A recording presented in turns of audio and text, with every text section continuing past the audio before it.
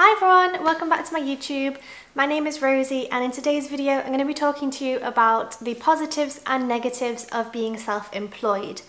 I know it's everyone's dream job to work from home, work for yourself, do what you love.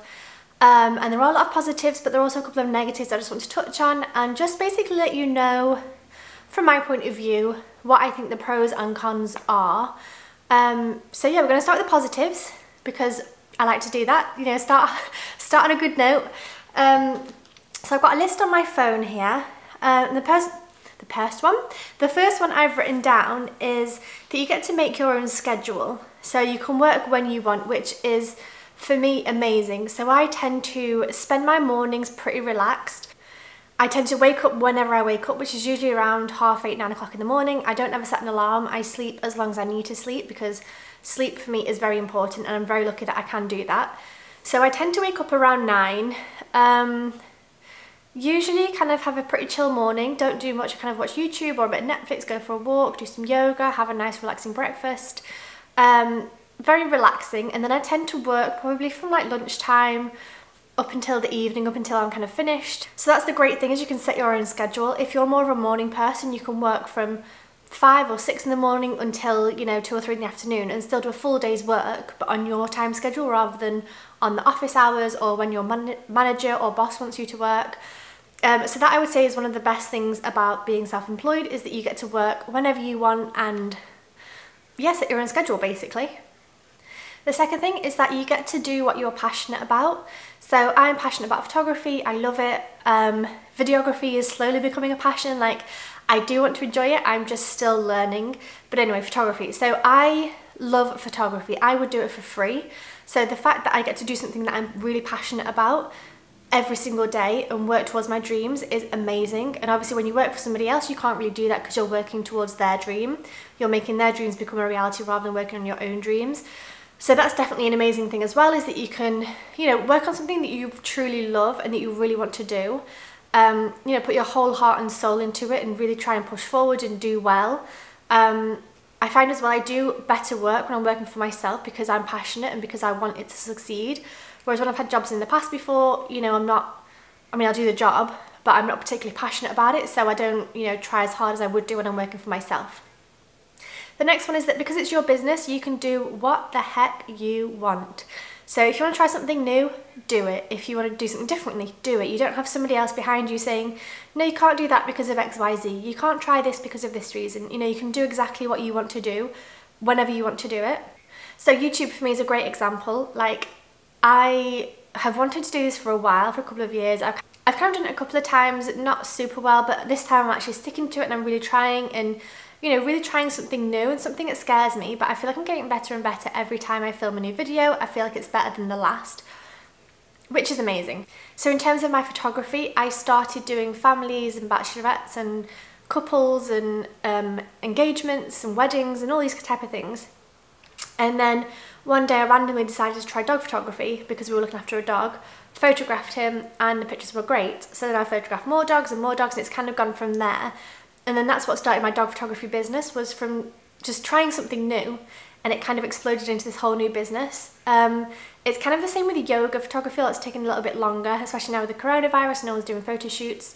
But it started off as, oh, I'd like to photograph my friend who does yoga, get some nice pictures for her Instagram, and then it kind of moved on from there, and I kind of started another business doing yoga photography. So it's great that you have the opportunity to start new things and try new things, and you can do something for a month and decide actually that doesn't work, or try for 6 months or just even once, and you can have the flexibility and the freedom to do what you want without having somebody to tell you that you can't do it, which I think is great. Especially for a creative person who wants to be creative and try new things, it's the best thing, is that you can do whatever you want when you want for yourself and to grow and to try new things. The next positive thing is that you can have time off when you want. So over Christmas time, just before Christmas in December, my grandma was in hospital with pneumonia in England and I'm obviously in Miami. So I was able to fly home and spend 2 weeks at home with her, you know, bringing her home and helping her and bring her back into health. So I slept on the floor with her, I looked after her all day. Like, obviously my parents were there, but they were busy being, you know, doing their things. Anyway, I spent a lot of time with my grandma and it was really lovely to go home and to be able to have that time off from work and off from life and just know that I'm okay to do that. I know that with most jobs you have to ask for time off and kind of plan it 6 months ahead of time. You can't just decide, actually I'm going to go home for 2 weeks and sod the job kind of thing. So that's another amazing thing, is you can take time off when you need to. And also for holidays and things like vacations and weddings. And I need to turn the aircon off. Sorry, I had to turn the aircon off because it gets loud and noisy in here. Anyway, so things like vacations and weddings and family things like gatherings, friend get-togethers, anything like this. Obviously you can arrange your time and your work around different people's schedules. So you're generally the most flexible person and you can kind of fit yourself around other people. So rather than having to ask for time off for a wedding, for example, for your cousin's wedding or something, you can just plan your work around that and make sure that you can go, basically. And then the last positive I wrote down is that you can work from home and there's no need to commute anywhere. I think this is amazing because I hate travelling. Well, I love travelling. I hate sitting in a car to go to an office to sit there for 8 hours then come home again. Like that 2 hours of travelling or however long it is for you is such a waste of time. Waste of time, waste of energy. Why bother? Like the fact that I can work from home is amazing. I just get up, walk to the couch and I can work straight away. Which also means I can work whenever I want to work. So like I said, I can work at 5 PM, I can work at 10 PM, I can work at 2 in the morning, I can work at 8 in the morning. Because my work is at home, it means that I can do everything from here and I don't need to go anywhere for certain things or, you know, bring things to and from the office all the time. I'm just here. And it also saves a lot of money on commuting because I know that like Ubers and cars and insurance and petrol and gas and everything, it can stack up and it can be expensive if you have to travel every day. So the fact that you can work from home is also one of my favourite things about working from home as a self-employed person. So that was my 5 positives of being self-employed. Now I'm going to move on to the negatives, and the first one is that I work all the time. Like I said, it's great that I can work at 10 PM, but it also means that I do work at 10 PM. I find it very difficult to separate my work life from my personal life. I often work in the evenings, I often work in the weekends. In fact, mostly I do that because I enjoy having my mornings kind of off, and for me it does mean that I work later in the day because that's when my brain is more active. I'm a bit of a night owl, so I have my best ideas at night time. I work better at night time, so it means that, you know, in the evenings when Jeremy's finished work and he wants to relax with me, I'm like buzzing and getting all my ideas out and trying new things and, you know, working on my business. So that's a bit of a struggle, trying to figure out the balance between work life and home life when they're in the same place. I know that some people recommend having like a designated workspace and having a routine and like waking up and getting dressed. These don't really work for me. The thing I love about being self-employed is the freedom of it, being able to do what I want when I want on that day and not having a routine. But if you need a routine, obviously that might work for you. But yeah, I do struggle with working, like I said, in the evenings and weekends and long hours and long days, and maybe when sometimes I should just be relaxing. So when I've had previous jobs before now being a photographer, obviously I would work the 9 to 5 job, and then as soon as you leave the office you can switch off. You don't have to think about it or worry about it again until the next day. You can have your evenings and the weekends to yourself and actually enjoy it and actually relax and actually take your brain away from work. Whereas when you work from home, you're quite often always on the ball, like you're always working. Even if it's just your brain with ideas, you're still constantly on. You don't really have that off time. Apart from, I find when I go on vacation, that's when I can switch off. But at home, my brain is generally active all the time, thinking of new ideas, new promotions, new advertising things I can do. You know, my brain's always on, and that's something that I do struggle with a little bit. The next negative is the pressure to make money. So obviously when you have a 9 to 5 job or any other type of kind of full-time job, it's, you know, you're guaranteed to have that money every single month, and it's easy and it's stress relieving and it's comforting to know that you're going to get that money at the end of the month, you're going to be paid. When you're self-employed, you have to make all the money yourself. If you don't make any money, you make zero money. If you make a lot of money, you'd make a lot of money. So it's a double-edged sword in that, you know, it can be amazing and it also can be scary because you don't always have lots of work all the time. And especially now with the coronavirus, like we're seeing, a lot of small businesses are going out of business. They're having to close, they're not getting clients, they're not getting paid. A lot of people are struggling, and that's the problem with self-employment and small businesses like this, is that you rely on somebody else to pay your bills. So, you know, if nobody wants to book in a dog photo shoot for 3 months, I don't get paid for 3 months. Whereas if I worked in a hotel or a shop or a restaurant, you know, people always go to those things. So then I would just have a consistent salary every month. So that's also scary, having the pressure of like, I need to make money. I need to make at least X amount per month. So yeah, the pressure of that can be scary. Luckily for me, Jeremy makes enough money that he can afford to pay the bills and food and everything we need, and any money that I make is for extras for like holidays or for just fun money generally, or savings, things like that. But so we can afford to live here with Jeremy's salary, but I do still want to earn money, and I still do feel the pressure to earn money and to earn enough money that we can save and that we can go on these vacations. Like, we've had holidays booked to Australia and to Chicago and to Europe over summer. Obviously we're not sure now if we can go because of the coronavirus crisis, but had we been able to go, you know, the money that I earn would pay for us being there, like the food and accommodation and things. And if I don't earn any money, then we don't have any money to spend on holiday. So I know it seems a little bit like, oh, poor me, you know, first world problems.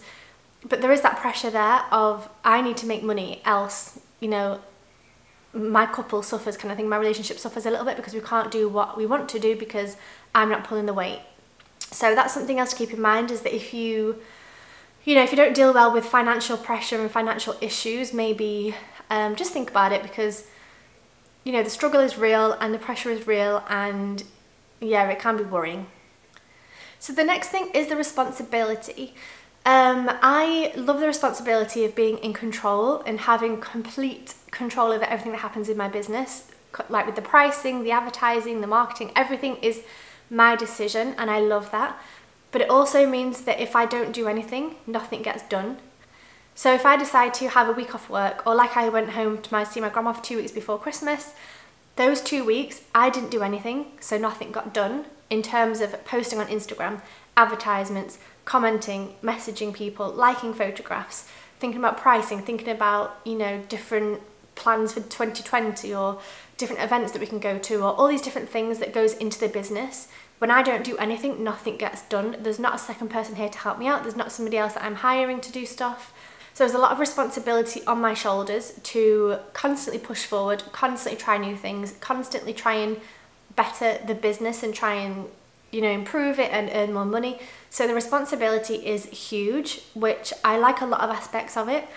I do like being in control of my business, but then it is hard that, you know, like I said, if I don't do something, nothing gets done. So yeah, all the pressure is on me, all the responsibility is on me, but equally all the blame is on me if nothing happens or if things go wrong. So yeah, it's it's not easy being self-employed, but you know, I'm just sharing my thoughts. I don't want to put it like a super negative spin on being self-employed, because I think it is amazing. Ultimately, I think it's the best. I don't think I could go back to having a normal job.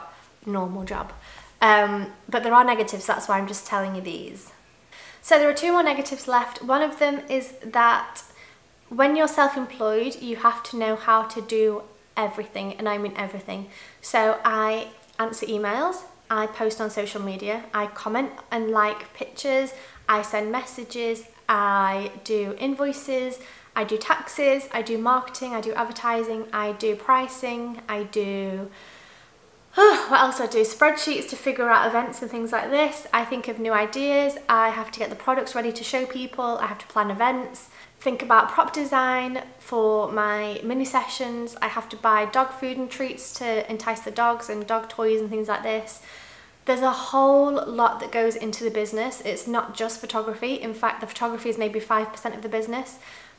The rest of the 95% is all the rest of the boring stuff that no one wants to do. So that's the thing with self-employment, is that you have to be maybe not amazing at 20 different things, but you definitely have to have some sort of grasp on, okay, how can I market myself? How can I advertise? How can I have new promotions? How can I think about my pricing? How can I get new clients? How can I do the invoices easily? How can I do my taxes easily? Like, there's a whole lot of things that go into having a business and being self-employed that you don't really know before you start your business.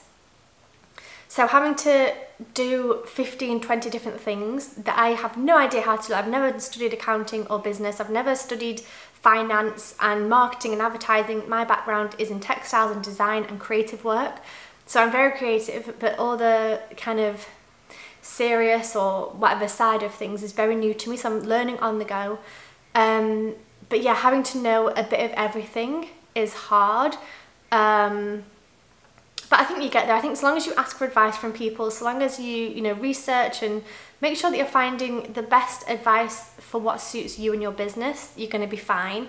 But just know before you do start a business that you're going to have to know these things. You can't really, I can't afford to pay someone to do graphic design, someone to do advertising, someone to do marketing, someone to do SEO, someone to do invoices, someone to do taxes. You know, if you hire somebody for all the different jobs that there are, it's going to cost you so much money to hire everybody, to pay everybody. So it's best to learn it yourself, but just be aware that you do have to know these things yourself.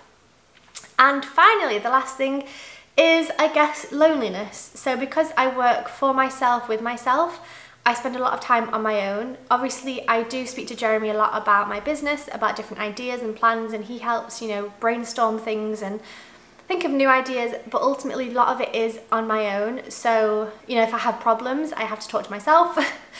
If I have ideas, I talk to myself. If I have, you know, anything that happens, it's all by myself. So the only interaction I have is when I comment on Instagram photographs and things like this to try and get new clients, answering emails, and then obviously when people do come for the photo shoots, which like I said is probably about 5% of the time.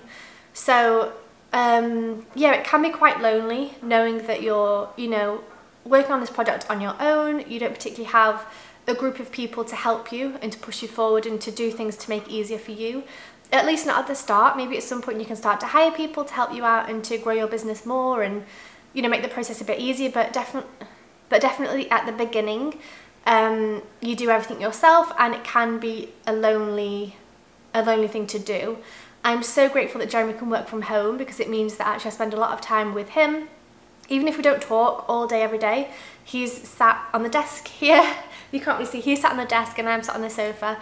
So we spend all day together, even if we're not talking all day together. But I feel like if he went to an office every day, I think I would feel really lonely, just working on my project on my own without kind of any conversation or any back and forth. So that's the last thing, is just that loneliness might be something that might affect you and, you know, your mental health and things like that. But anyway, generally I love being self-employed. I would recommend it to everybody. If you can do it, try and do it, because then you're working on your dreams and not somebody else's dreams. You're doing something that you're passionate about, something that you love, something that you can't wait to do every morning. It is incredible, but like I said, there are a couple of downfalls. Anyway, that's all for this video. Sorry if it's a little bit rambly. I hope it was a little bit useful, informative. If you're thinking about starting a business and being self-employed, please let me know down below. Let's try and shout each other out a little bit. Let me know your business idea, drop your website maybe, you know, let's have a bit of self-promotion down in the comments. If you did like this video, please do give it a big thumbs up, it really helps me out, and subscribe for more videos. I post lifestyle kind of chit-chatty videos on Mondays, vlogs on Wednesdays, and photography videos on Fridays. So I'm still testing the waters, doing lots of videos, trying lots of different things. I'm thinking about focusing more on photography and business, but I still do want to talk about things like makeup and fashion and travel and other things that I'm passionate about. So at the moment I'm keeping it quite separate. At one point I might go more photography based, we will see, but for now this is what I'm doing. So subscribe for more. Thanks again, and I'll see you in the next video. Bye!